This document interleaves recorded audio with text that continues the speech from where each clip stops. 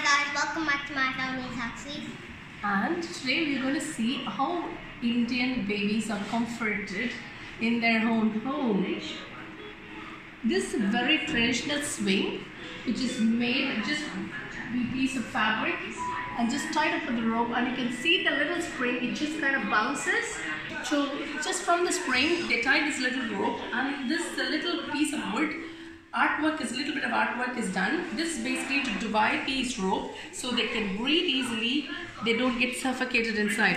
It just bounces and the baby sleeps within 10 minutes. It's so comforting and they are safe. It's tied really low so they don't fall out of this swing.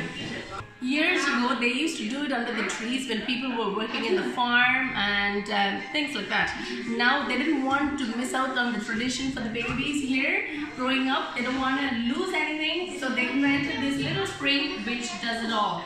It's amazing. One little piece of spring and bit of rope helps the babies to sleep happily.